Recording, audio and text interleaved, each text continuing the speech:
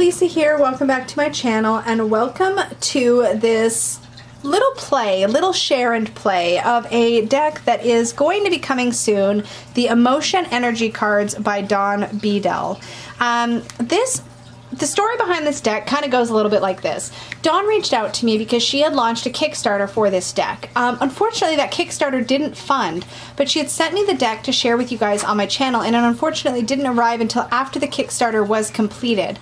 But that being said, unfortunately the Kickstarter didn't meet her goal. And she has made it pretty clear that she's cool with that. She is planning to potentially make some changes and updates to these cards and then release them in some way. I don't know if she's going to do another Kickstarter, but I really wanted to share these with you and maybe do one of the spreads that she includes in the digital guidebook for this deck. These are really, really beautiful, and I wish they'd have had a little more time in the sun, so to speak, to really get more attention, because I certainly hadn't heard of them until she reached out to me. And I just think that was the issue with the Kickstarter, is that nobody had really heard of these at that point. So let me zoom us in. The premise of this deck, as I understand it, is essentially to represent embodied emotions. So it's kind of the kind of emotions that you can work with, work towards, balance into, that sort of thing. But what Dawn did is focused on each of these emotions as she painted the cards. And these images are absolutely stunning. I think that she is hoping to do either maybe like a larger cardstock, I think, for the finished deck. This is just essentially like a prototype. These cards are tarot sized, and I actually really like this size for mixing with tarot decks and that sort of thing. But I also appreciate how there would be a lot more real estate for this beautiful artwork if the cards were bigger. So I could totally see both being valuable. But I just thought I'd take you through a quick little flip through of these cards and then maybe try out one of those spreads and see how we think this deck reads. I'll tell you right off the bat that one thing I really enjoy is when there's a keyword and then there's either some subtext or some sub-keywords, particularly of something like this where you're going to be working with emotions.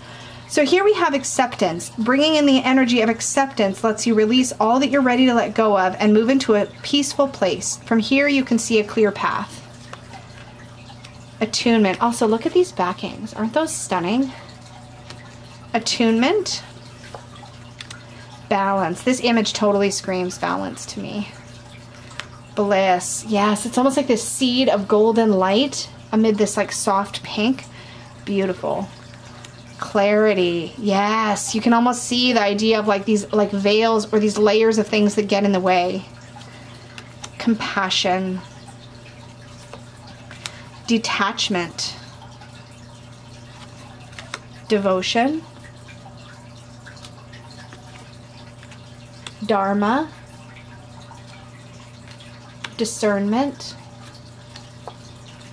Equality. Beautiful image here. Equanimity. I like that she has both equality and equanimity.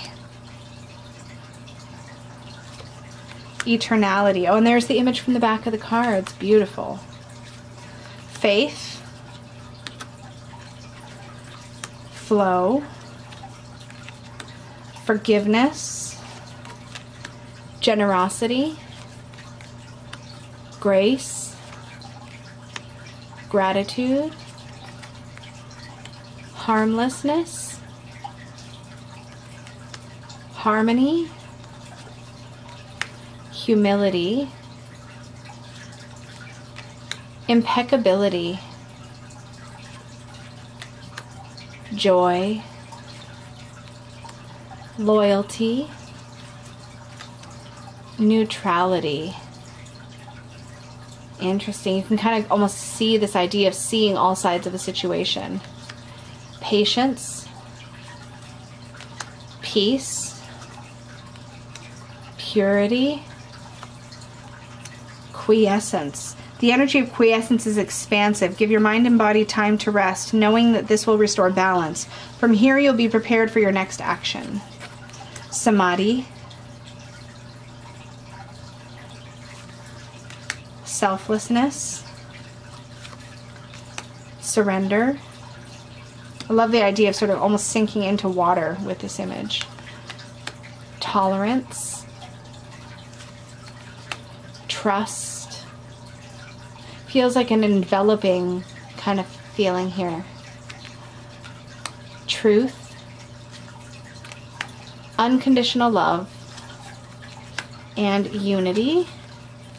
Finally, wisdom. I have to say, when Dawn contacted me and said she had created a deck about emotions, I was like, oh, it's sort of an underrepresented area of, I think, Oracle is really looking at emotion.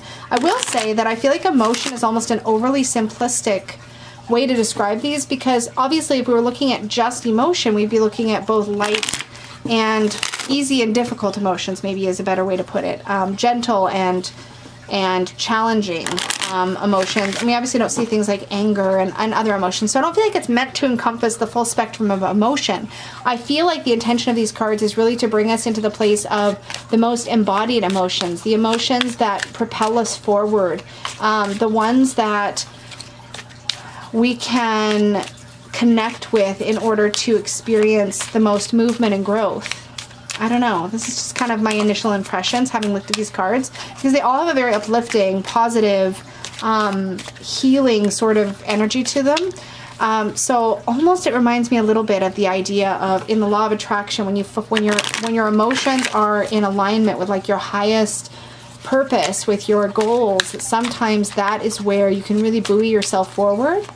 But I don't know, those are just some initial thoughts off the cuff as I shuffle. These shuffle really beautifully, by the way. Again, I don't think this is necessarily the finished version of these cards. I do think she's going to be playing around with production to figure out whether, you know, what kind of card stock she wants, what kind of sizing, all that kind of stuff. But I thought what I would do is take a look at one of the spreads that comes in the digital guidebook. And here's one that I thought would be interesting. So you choose a focus, so work, relationships, health, and you pick 3 cards: a strength, a challenge, and an action. So I'm going to see how these read in that way, particularly with that challenge position, just to see how I would work with these more positive seeming emotions in a challenge way. Like, will I be able to see the challenge in that card? So let's see how it works out. I'm going to focus on me and Peggy. Me and Peggy. Set a relationship. Do one more. So strength. What did I just say those positions were? Strength, challenge, and action. Strength, challenge, and action. Strength, challenge, and action. Okay, let's see what we get. So strength, trust. Ooh, that's a good start. I'm going to zoom us in since there's only 3 cards here so you can see better. So strength is trust. Challenge is purity. And action is tolerance. So in a relationship, like if I was looking at me and Peggy, how would I read these cards? So I would say the strength in our relationship is definitely trust. This makes so much sense. Let me read what the card says. It says, the energy of trust is an energy of surrender. You let go, suspended and held within loving protection. Open up your expansive awareness and trust that everything is unfolding perfectly. Now, if I were to read this card intuitively based on that message, I would say that this is telling me that the strength in our relationship is definitely trust, which is true. We have a very full disclosure relationship. There's really nothing we don't tell each other, unless it's like a fun surprise kind of thing.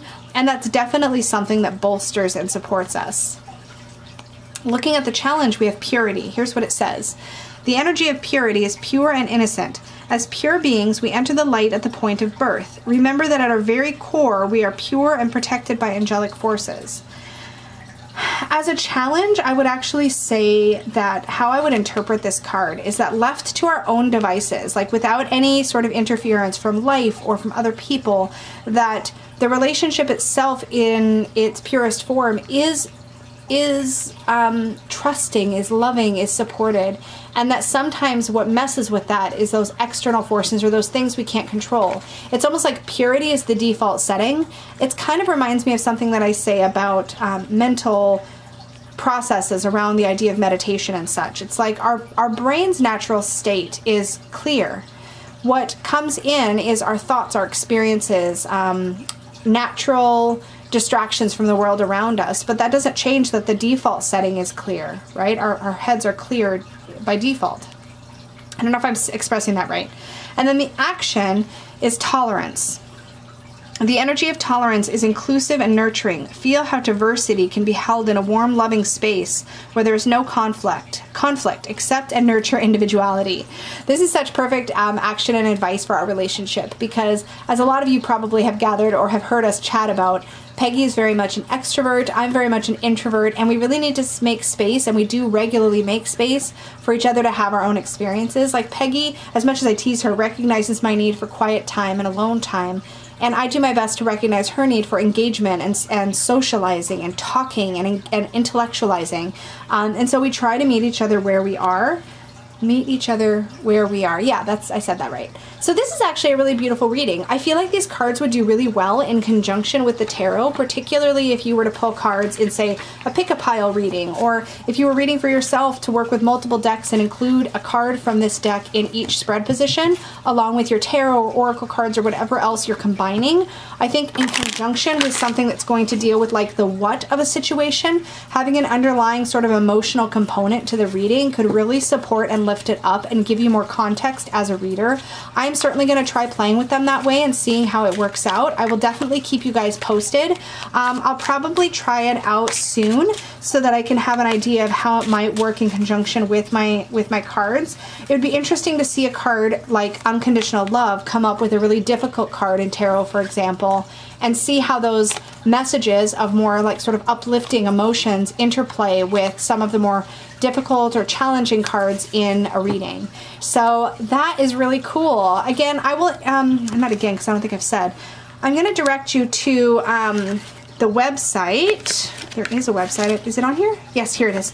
DawnBedelEnergyArtist.com, and I believe there's a way you can sign up for updates about this deck there on the site. If not, there's also an email address for Dawn Bedel, which is dawnbedel.energyartist@gmail.com. So if you'd like to stay in the loop about the progress of this project and to see what's coming up next, definitely don't hesitate to reach out to her. Check her out on social media. I will have that website link and her email address listed in the description box of this video so that you can access it easily. So please do take a look at that when you get a chance and keep your eyes peeled. I think that she's really onto something beautiful here, and I'll be interested to see how it develops.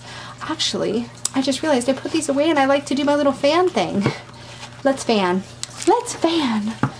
I know, it's such a funny thing, but it's become like a tradition almost on my channel. I always fan them and lay them out all pretty at the end. There we go. Perfect. Thank you again so much, you guys, for joining me for this flip through and play with the emotion energy cards. Thank you again to Dawn for sending me the prototype deck so I could get my hands on it and take a little peek. And as always, remember to like, share, subscribe, do all the good things. And if you would like to book a reading with me, you can do that over at supportivetarot.com. Thanks, guys. Bye.